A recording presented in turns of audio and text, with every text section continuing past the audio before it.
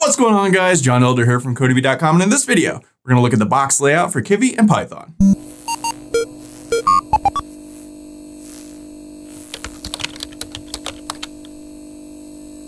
Alright guys, like I said, in this video, we're going to look at the box layout. But before we get started, if you like this video and want to see more like it, be sure to smash the like button below, subscribe to the channel, give me a thumbs up for the YouTube algorithm, and check out Codemy.com, where I have dozens of courses with hundreds of videos that teach you to code. Use coupon code YouTube1 to get $30 off membership. That's all my courses, videos, and books for a one-time fee at just $49, which is insanely cheap. All right, we are moving right along with our Kivy playlist here. In this video, I want to look at the box layout, and up until now, we've been using the grid layout.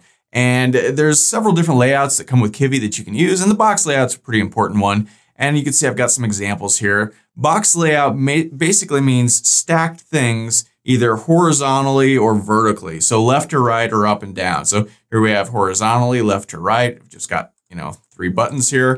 Here we have those same three buttons up and down. And I'll also show you how to change the button size and sort of move them around, position them accordingly in the box layout. So that's what we're going to look at in this video. So I've got a file called box.py and a box.kv file. This is the same exact code that we were working on in the last video. So if you missed that video, check the link in the comment section below for the playlist. We're gonna have to make some changes to this though. So right off the bat here, our color.kv file should now be box.kv. And let's see, we don't really need this stuff, but we'll just leave it. All right, my grid layout. Let's rename this to just my layout because we're not going to use the grid layout anymore. You could name it box layout, but you don't have to. I'll just say my layout. And then down here, we'll have to change that as well. So we want to return my layout instead of my grid layout. And our class is still awesome app, right? And we're returning that. Inside of here, we don't need any of this. We can get rid of that. We don't really need any of this. We're not going to do any stuff with pressing the button. So I'm just going to put pass here so that there's something in here. Okay, so this is our basic starter code. And let's kind of clean this up a little. Okay, and now our Kivy file here, we don't need this.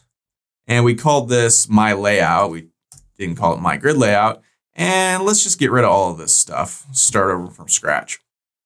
Okay, so we've got my layout. Inside of here, we want a box layout, right? And the first thing you want to do is set the orientation. Now, this could be vertical or horizontal. It really doesn't matter. So let's go horizontal first. That's left to right, like the horizon, right? Okay. Now, let's just put a button here real quick. And let's say text equals hello world. And let's make a couple of these. So I'll just kind of copy and paste these in. So let's say hello world, goodbye world, and how about I'm hungry. I'm a little hungry. All right, so this one will say I'm hungry. Okay, so let's go ahead and save this and run it just to see what we've got here. So Python box.py. And when we do, we've got three horizontal buttons. And they're shoved way down here in the corner, bottom left-hand corner, and which is obviously not what we want. We want to expand these to the entire size of the app. And so we've already looked at this in past videos, how to do that. We just come up here to the sort of top section of our box layout and set the size equal to root.width and root.height. So let's go ahead and save this and run it. And we get now three horizontal buttons, stretch the whole thing. Hello world, goodbye world, and I'm hungry. Sums up life pretty much, right? Right. So we could change this from horizontal to vertical. And when we do that, save it and run it. Now we get the buttons going up and down vertically, right? So that's in a nutshell the box layout. And this is kind of handy for mobile devices. Your phone is sort of in a box layout usually, right? Things like that. So very cool. So what else can we do with this? Well, we can set spacing and padding for all of these buttons. So let's go spacing. And let's say just 20. Now, notice I'm in the sort of top level of our box layout. I'm not putting this in the buttons themselves. This will apply to all of these buttons. So spacing is the space between the buttons, right? Last time we ran this, they were all right up against each other. If we run this now, you can see there's 20 pixels of space in between each one. So that's nice. And we can also put padding around them, around the outside. So let's try that. So let's go padding. And let's just say 50, put a lot of padding around all of them. Save this and run it. And now we've got padding all the way around them, which is kind of cool. If you want to look and see what that does, if we change this from vertical to horizontal, save this and run it. I'm just having fun now, right? We get this same thing, padding all the way around them, and that's pretty cool. So let's change this back to vertical. We can also change the button size and position. So here in our last button, let's play around with this. Let's give this a size underscore hint, and this is a tuple. And let's just say 0.5 and 0.5, or you could put 0.5, either way, it doesn't really matter. If we save this and run it, you see that our box is now half the size. And this is kind of cool because it'll keep that proportion as you resize your app, right? It'll still be 0.5 by 0.5, which maybe you want that, maybe you don't. When we get it down a lot, you know, it's kind of hard to even read this. So that might not be what you want. If you want to sort of hard code the height and the width, we can do that too. We can set a width, and let's put this at like 100, and let's give it a height of like 50. Now, if we just leave it like this won't work, right? We have to change the size hint to none for each of these X, Y coordinates. And that's what those 0.5s were, X, Y coordinates. So, okay, well, coordinate, sort of. Anyway, so we set that to none, hard code this to width and height of 50. Let's give this a run, see what it looks like. Now we get a button that's hard coded 100 by 50. And even if we change, you know, the size of our app, it does not change the size of that button. It will stay that size no matter what. So, you know, there are certain circumstances where you may want that. That's how you do that. Now, this thing is all the way over here. How do we sort of center this? Let's do that. And first, let's make this a little bigger, 200 by 50. We can, just like we gave it a size hint, we can give it a position hint. And this is a little bit different. We're not doing a tuple here. This is more like a dictionary. And we can set this, we can set the center of the X coordinate. And what do we want to put that as? Let's put it as halfway across the screen, so 0.5. Right, so this is a value from 0 to 1. Halfway across, so that is 0.5. Or I guess you could go 0.5 if you want to be fancy.